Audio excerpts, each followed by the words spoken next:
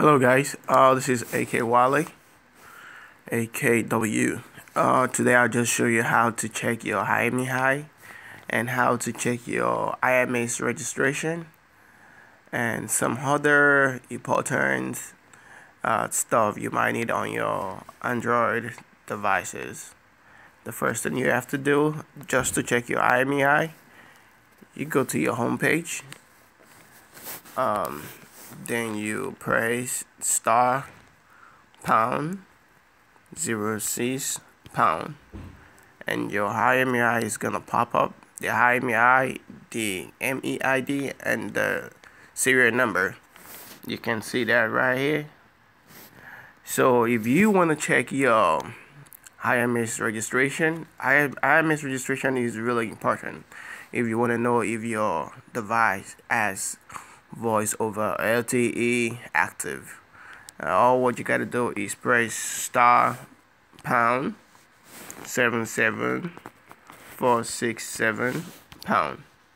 Then it's gonna pop up. You'll be able to see your IMS service switch. You can see it right here. It says enable IMS services. You can see your IMS profile. You can see your global settings. You can see your IMS information. So I'll click on IMS information. Then you can see all the IMS registration. It says true. That means your voice over LTE is active on this device. Voice over IP is active. Video over IP is active. SMS over IP is active.